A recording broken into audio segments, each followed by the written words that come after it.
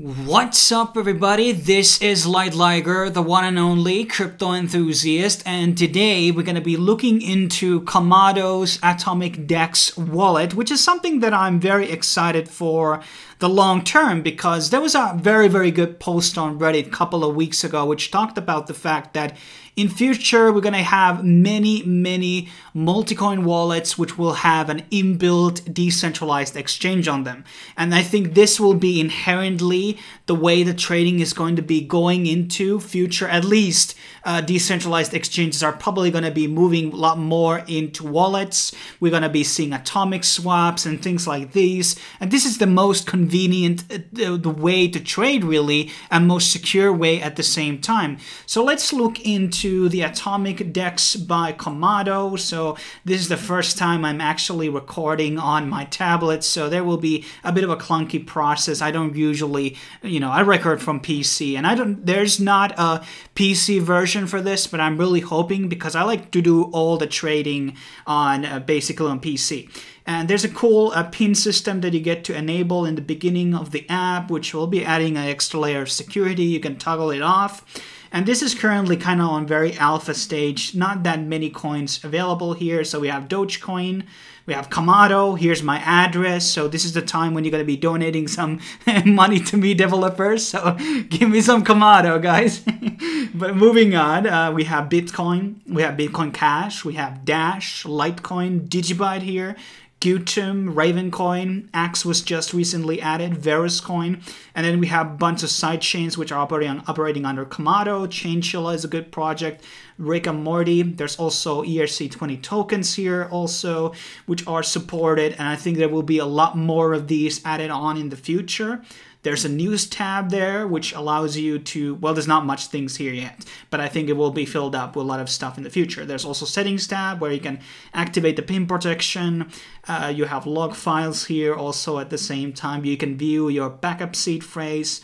There's also the terms of service and disclaimer, a lot of text, okay, and I had to scroll this to the very bottom in the beginning, and I was very annoyed when companies do that, but you gotta read that stuff. So the cool thing about this wallet, obviously, is not just that it's supporting many coins, it's actually an inbuilt exchange. So what we're going to be doing here today is going to be doing a couple of examples. I'm going to be selling some Dogecoin here. We're going to be setting out the amount to sell, and there's obviously some fees involved, and that's just regular stuff when you're operating with DEX. And sometimes it will be cheaper to do it within DEX, and sometimes within a centralized exchange. And we're going to be choosing Komodo here. And here you're going to be saying the prices and the volumes for those orders, and we're going to be using this, and then we're going to hit the trade button, hit confirm, and then the swap will be starting.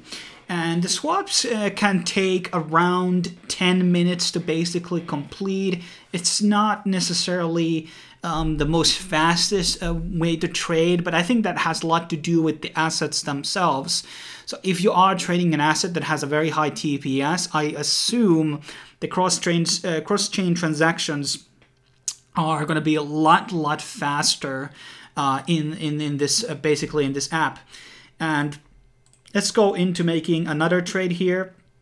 While are we waiting? Because well, there's no reason to basically, you know what I'm saying. So basically we're going to be selling out some Dogecoin again, a bit different type of amount, and we're going to be seeing all the orders. We're going to be seeing Ravencoin here, and we're going to be trying this one right now to trade basically.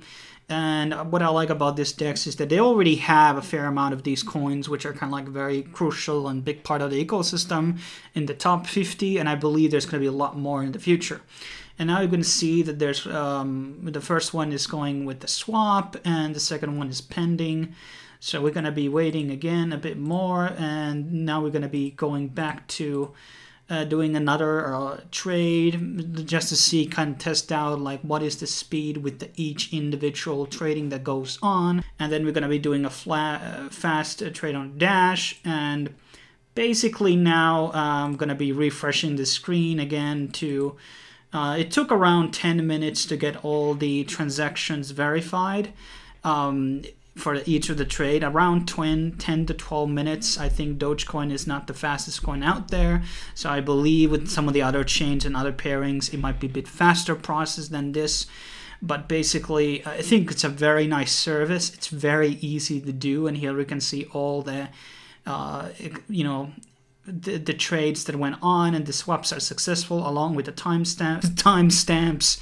And I really recommend the app. Obviously, it's still in beta stage. Here we can see the overall balances of Komodo, Qtum, and Dash. Obviously, there are some costs involved, so you gotta count when you're gonna be trading and how much this and this is gonna be costing. And you can always move these funds away to your other wallets in case you don't want to keep them all in this Komodo wallet. But I think it's a rather secure wallet in general. And in case you want to support me, you can drop some donations to me, obviously, and you know, subscribe to the channel. If you want to work with a video project with me, you can always leave me an email, and I will see you guys on the next video when that may be. Thanks for watching. I'll see you soon.